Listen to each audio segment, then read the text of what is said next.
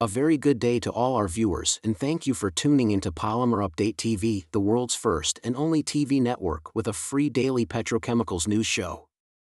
We are thrilled to have you here, and if you are keen to expand your knowledge by accessing our free news, please don't forget to subscribe. Your support is deeply appreciated by all of us at Polymerupdate. Our broadcast today is sponsored by South Korea's Direx Polymer LLC.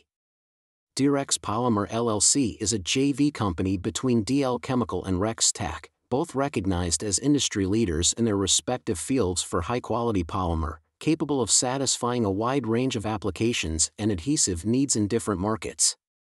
Direx Polymers plant, with a capacity of 40,000 metric ton per year, manufactures APAO products from their world-class Yeosu complex in South Korea, equipped with state-of-the-art facilities.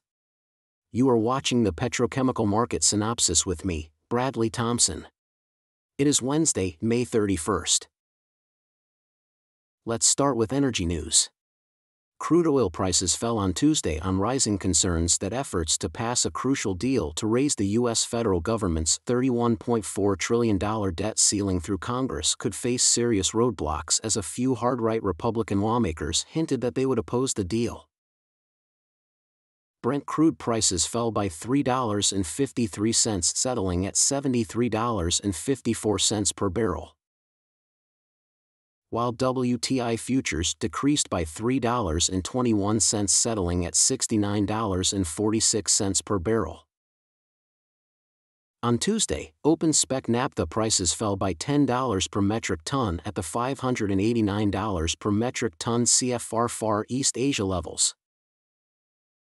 In Asian market updates for polypropylene, polyethylene, and polyvinyl chloride. In polypropylene, this week, PP prices slipped in the Asian region. A persistently subdued demand sentiment coupled with surplus product avails in the region proved to be prominent factors in pushing prices lower. In Southeast Asia, PP raffia and PP injection grade prices were assessed at the $910 to $960 per metric ton CFR levels, both plunged by $50 to $60 per metric ton from the previous week.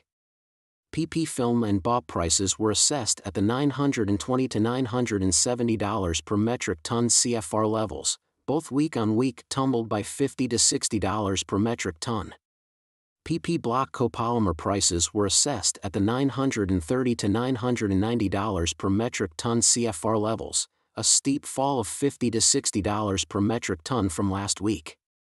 In India, PP raffia and PP injection prices were assessed at the $940 to $980 per metric ton CFR levels, both sharply lower by $40 per metric ton from last week.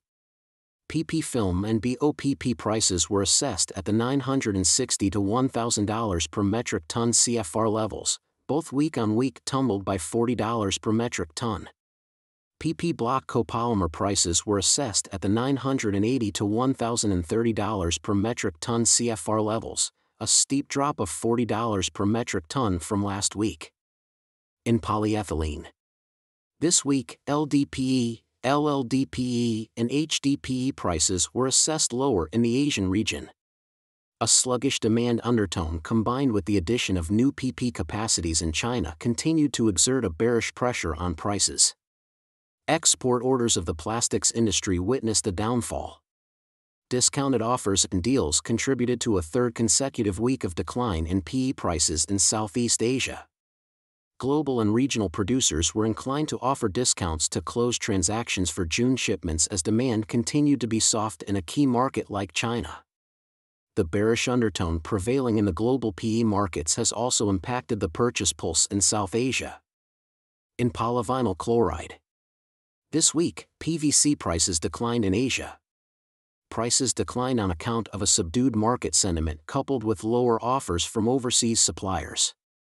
The downtrend in prices was also the result of lowering of PVC futures. Demand was weak in India ahead of the onset of the monsoon season.